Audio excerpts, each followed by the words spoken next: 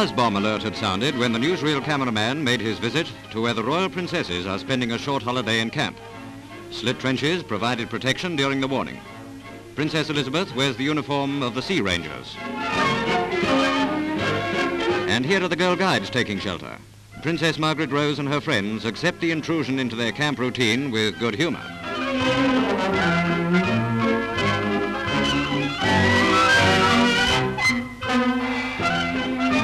Princess Margaret helps to prepare a meal, a ration of lettuce carried away in regulation mess tins.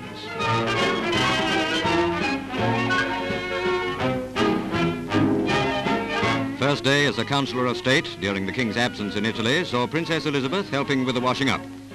When the Sea Rangers did their boating exercises, the Princess was at the tiller.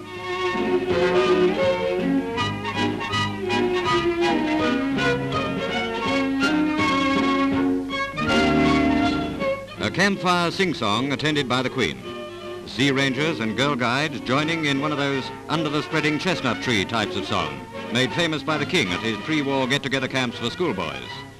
They're great fun, with their accompanying gestures to illustrate the words.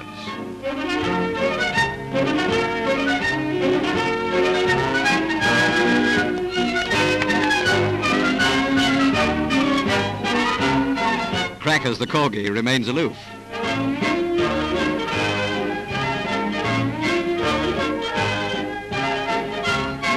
By the time the sing-song came to an end, Crackers was nearly asleep. The girl guides and Sea Rangers had had a wonderful day.